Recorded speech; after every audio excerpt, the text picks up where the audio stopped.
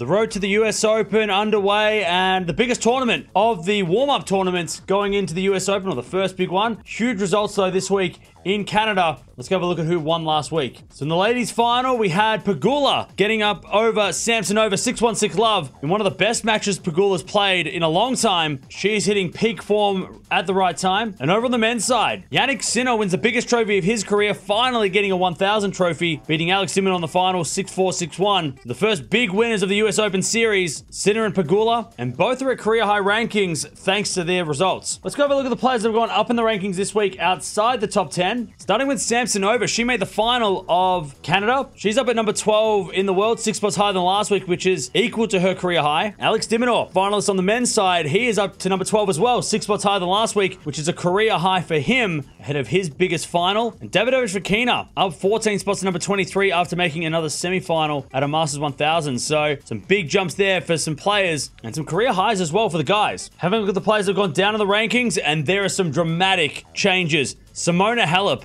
she has gone down 520 spots to number 578 in the world after not playing in Canada, where she was the champion last year. And of course, she won't be playing for the foreseeable future until we get a result on her hearing, and if her provisional suspension will be still going. So she'll be unranked once the US Open is over. Carreño Busta, last year's men's champion, he also didn't play. He goes down 100 spots to 124 in the world, and he won't be playing anytime soon either because of his elbow. And Nick Kyrgios going down 35 spots outside the top 100 to 127, also dropping a lot of points from last year, and also not playing the US Open, which means his will drop even more. So some massive drops there. Some of the biggest drops we've seen in the last 12 months of the rankings due to players not being able to compete for various reasons. All right, let's start with the WTA rankings now, and no changes to the top, with Swiatek adding points to her total after making the semis in Montreal. Stays at number 1 with Sabalenka at number 2, and the gap is now almost 1,000 points between those two. So next week is going to be very interesting. Sabalenka is going to have to win Cincinnati and hope Swiatek doesn't go too far. Pegula, she solidifies her spot at number 3 for now, winning her second Masters 1000 trophy, ahead of Rybakina, who's at number 4. Cincinnati for those two is going to be really crucial. Jabeur comes in at number 5 with Garcia at number 6, Goff at 7, Zachary at 8, Kvitova at 9, and Vondrousova rounds out the top 10 for this week. But with Cincinnati coming up next week, some of those players are playing for top 8 spots, so it's crucial that they have a good result next week just so they can keep their ranking or go up in the rankings before the US Open. Having a look at the race to finals now, and still only the 2 players qualified, with Sabalenka and Swiatek at 1 and 2. Rybakina's only a couple hundred points behind the cutoff line, so she could qualify if she has a good week next week, or more likely after the US Open if she has a good result. Pegula adds a lot of points to her total, which means that she will be able to qualify as well if she has a good US Open in Cincinnati over the next few weeks. Vondrousova is at number 5 with Jabeur at number 6, Goff at number 7, Kvitova at 8. We have a change on the bottom with Bencic going up to number 9 and Mukova going down to number 10 to round out the top 10 for this week. And again, with a lot of points on the line next week and the US Open coming up, expect a lot more players to start qualifying for the end-of-year finals. Have a look at the ATP rankings now, and again, no change at the top with Alcaraz staying at number 1, Djokovic staying at number 2, and of course, they're battling it out for that number 1 spot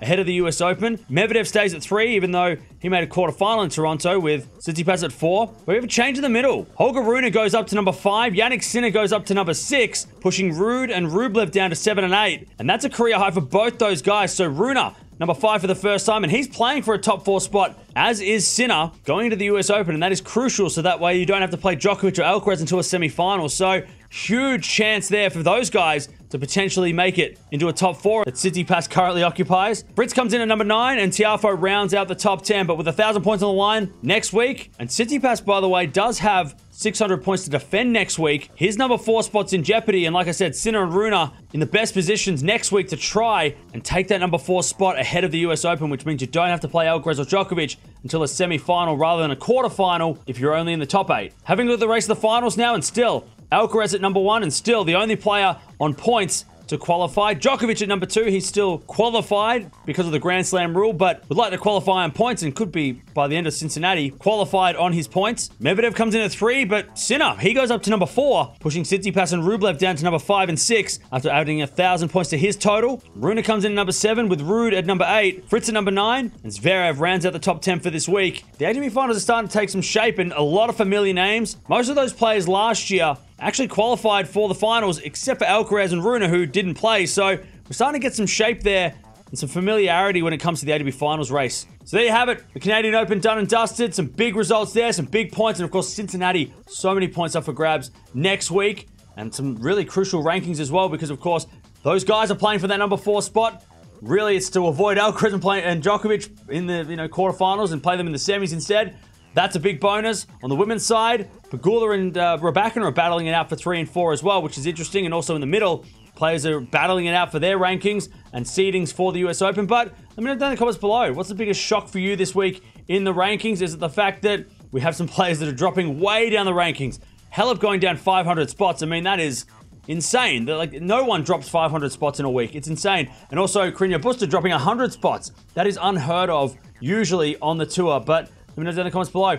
What's the biggest surprise for you in this week's rankings?